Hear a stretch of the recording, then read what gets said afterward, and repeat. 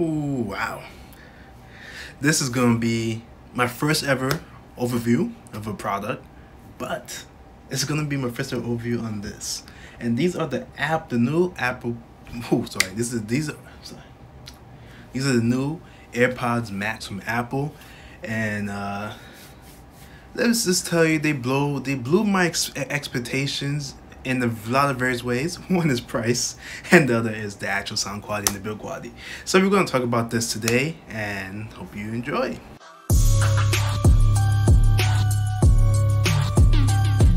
Alright, so first things first, we're going to do a quick little unboxing here. I recorded this unboxing on Christmas Day, so I'm going to show you it. I'm just going to do a little quick voiceover of it. And this voiceover, I might be looking at the video, so what I'm saying might not even match what's going on in the unboxing video. But here you see me unboxing these headphones, and this was a Christmas present to myself. Not really, it was half of my family, half to myself. But yeah, so this was my Christmas gift, and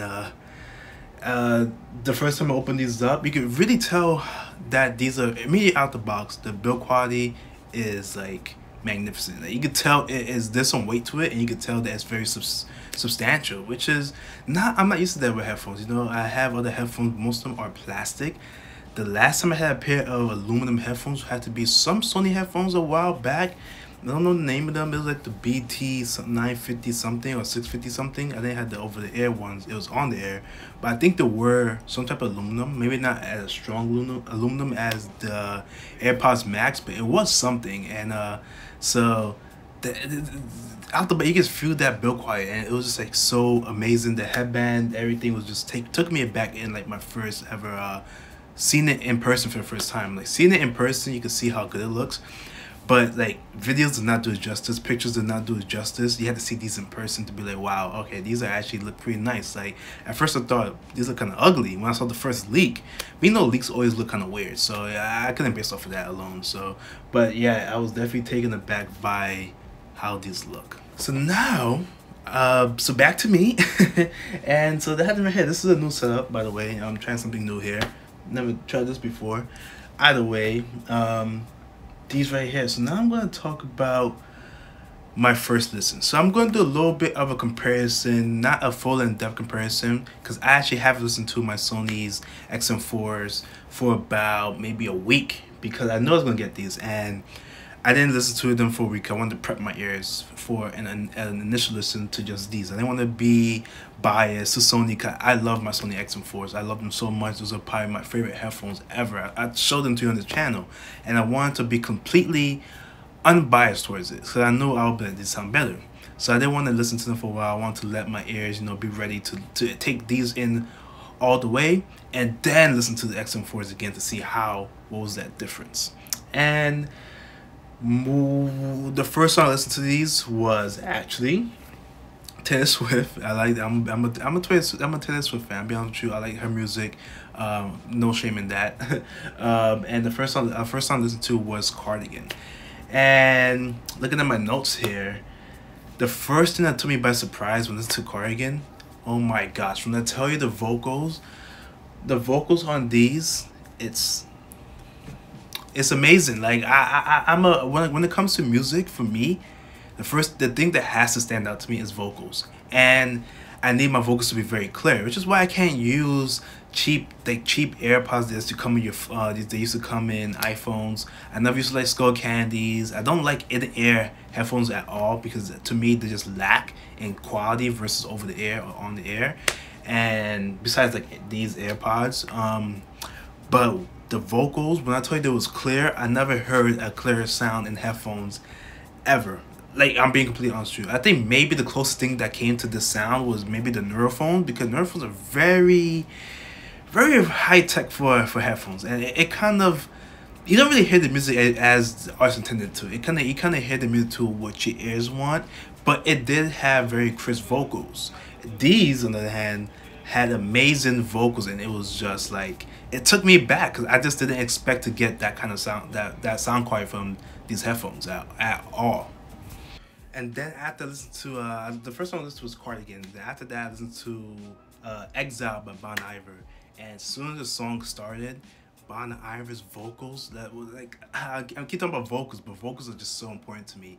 And when Bon Iver came on and started singing like immediately from the jump, I was like, yo, that was greatness. I was blasted with great. That's what I wrote down in my notes. I was blasted with greatness because I never heard such clear vocals. And immediately when I heard that, I thought back to when I first listened to that album with my Sonys, and it was not the same.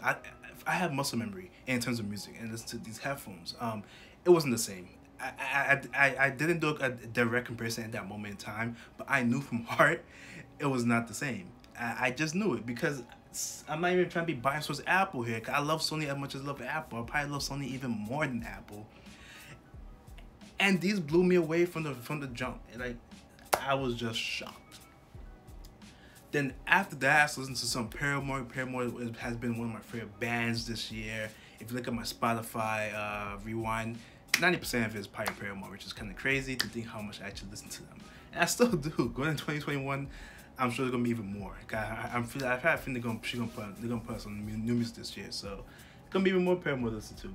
But first song I listened to was "Told You So" on After Laughter. I never there's some parts in the beginning of the song that I'm being honest with you, I never heard before. Like, I don't know why I never heard before. Maybe it was muddled because it was more in the background, and Sony headphones don't really have that kind of detail in the background. The music is more of a bass heavy headphone. I never heard that part of the song before. Not even on my speakers I heard that song before. This was the first time I heard that beginning of "Told You So" by Paramore. And when it's to Pool has a lot of instruments in it, and like at one time it's just like a burst of different instruments. And I'm gonna be honest with you, when I heard that part, it was a bit muddy. It didn't really feel as clear. All the instruments kind of blended together at one point, and it didn't feel like something that I couldn't pick apart each instrument. And that was disappointing to me to hear from these headphones as soon as it started. And that was a little bit of a downside, but that is not the worst part because it gets better from here on out. My favorite song from Paramore is "Idol Worship," and one of my favorite songs. And that, it just sounded great. It sounded, once again, it was clear. It sounded better than ever. Like, it has a perfect amount of bass when it comes to listening to rock music, pop. These are from, like, this is just my initial overview, but when it's to pop and rock, or like, or maybe not R&B, maybe pop and rock, these are gonna sound really amazing. That's what I listen to besides rap and R&B. But I'm gonna get into what I hear from the rap and R&B part soon, which is right now. So I started listening to some hip hop. First thing I listened to was, I believe, "Little Baby," emotionally scarred. And that was a song where I was like, okay, maybe these might not be the best headphones for hip hop because the bass was not hitting, because the bass is not overpowering, it's not that strong. The Sonys, you get that bass like this, you know, it's thumping, you hear it in your ears. I did have these at 50% volume, so maybe that was why, because I didn't want to put it up too high, because I just didn't feel like, I didn't feel like hearing my ears at that point. But the bass was not that strong, and you know, when it comes to hip hop and R&B, you want that bass. A lot of that music is the bass, and that's where the most of it. That's kind of where you get the glory of hip hop music, is the bass. And it wasn't hitting. I'll be honest with you, it wasn't hitting that strong with these headphones. The Box by Roddy Ricch, when I listened to that, sounded pretty good. You know, the beats itself, that the notes was hitting really good. Roddy was hitting good. Again, the same bass thing, you know, is not that powerful. And honestly, I'm okay with that because I've been using bass heavy headphones for a long time, I would say. Because I think there's a misconception that bass is good. A lot of bass is not that good sometimes. Sometimes you just need like a good amount of bass to just listen to your music. But there's people out there who love bass heavy headphones, and to those who love that, congrats. I just don't. I've gone over the years to realize that too much bass is just bad. And too much bass doesn't mean these headphones are good. It just means that it's a lot of bass, and for some people, it's not good for me. And then I started to one of my favorite artists over the last few years, like 3 years now, Billie Eilish, and her music sounded better than ever. Everything I Wanted sounded amazing. It sounded so clear. It sounded like I was there in the studio listening to her sing it. Not only did that sound good, Come Out and Play, which is a song I don't listen to very often, sounded so freaking clear. I can't stress this enough how clear it sounds. I wish I could show you how clear these sound. If you do want to hear that, check out Rivers Brian. He used to be on CNET. I'm gonna get his name. Hold up. Brian Tong used to be on CNET. He used to do Apple Byte years ago, back in the days. Watch his review on these, because he does a really in-depth comparison between these, some Bose headphones, Sony, some other headphones I've never heard of before. And he has like this machine where like you can hear what the headphones is playing, and you can hear it. But it blew my mind away. I'm gonna put the link in the description below. You have to check that review out, because honestly, I don't even think I could give a review that will be as substantial and as amazing as that was. That was easily the best review I've seen of these headphones. Check it out, please. Now I'm gonna get into some more technical stuff that doesn't have to do with music, and let's talk about the active noise cancellation. So, as I said before, I listen to these without listening to Sony's. I haven't listened to the Sony headphones yet in a while. I want to do a more of a comparison video in the future. I didn't want to do that in this video. I want to focus strictly on overviews, because one thing too, I want to make this video a little bit more condensed, because I do ramble a lot and I do talk a lot and my videos get extra long. I'm trying to keep it short and concise. So active noise cancellation in these headphones. Once again, it blew me away. I honestly think that I have listened to the Sony's again. I'm going to listen to them again to do a video. But on the first time listening, I couldn't hear a thing. It was just as good as Sony's. I think I'll put them on par. Probably some parts is a little bit better, but I think where that's coming from is that I had a better seal on these, because I think the weight of the air cups and the compression of it gives you a better seal, so it's more of a pressure on your ear and it blocks out more sound. But it does have that pressure. So I know some people don't like the pressure of over-the-air noise canceling headphones.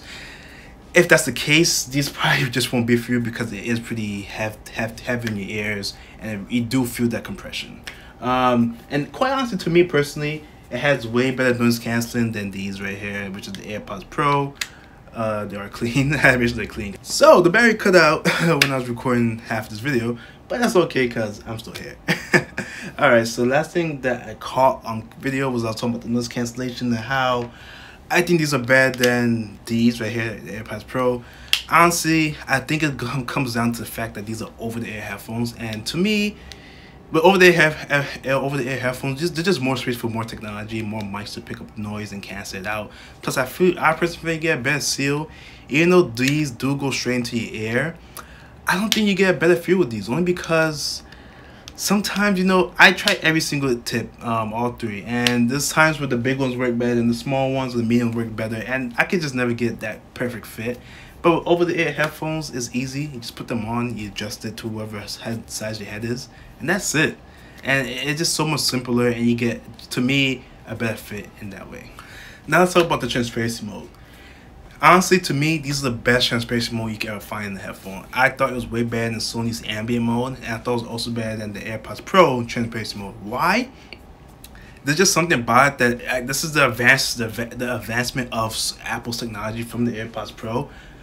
You can hear everything around you, even small little sounds like rubbing my hands is enhanced, and I can hear it so clear. My voice is clear as day, it's crystal clear, and it's ridiculous how clear it is. I didn't expect it to be that clear. The transparency mode is honestly the best. Like, you can hear everything. Like, I just never heard a transparency mode or ambient mode that sound this great until these headphones. And honestly, that's one thing that I can tell you from right now blew Sony out the water, and I will talk about that more in the upcoming comparison video. And just to finish this off real quick, we're going to do a close-up of the headphones and talk about this stupid smart case. Alright, so this is a smart case right here, and the reason I call it stupid is because this case isn't really a case. It's more of a phone holder. You know, we've seen the memes already online. I'm not going to go through all those memes, but it doesn't protect your headphones, and really what the functionality of this case for is just to act as what this is for your AirPods. It holds them, it puts them in a low battery mode, cause I don't believe they shut off, and the only difference is that this could charge. You cannot charge your headphones with this, but it does put it in a low battery mode with the magnets inside the case. If they could figure out a way to have a case like this that charges your AirPods, your Max, that would be, honestly, I think that would be pretty amazing, you know. But for right now, this is just a case holder. It doesn't protect your headphones at all. Look, exposed. This whole thing's exposed. The bottom is exposed. You drop this, it's game over for these headphones. Alright, so thank you for watching. That's gonna wrap up this overview. Just want to do a quick overview of the AirPods Max, and then soon I'm gonna do a comparison between the Sony's and the AirPods Max, and then I'll do a full-on review. Yes, I will do a review. This is the first time doing an overview for a product, so I hope you enjoyed it. First time seeing this camera angle, trying out new things for the channel, but I hope you had a great holiday, and I hope you have a great New Year. This year was tough, but you know, hopefully this upcoming year is gonna be good for us. So let's hold on strong for the rest of the year, and thank you for watching. Like, comment, subscribe, and see you later. Peace.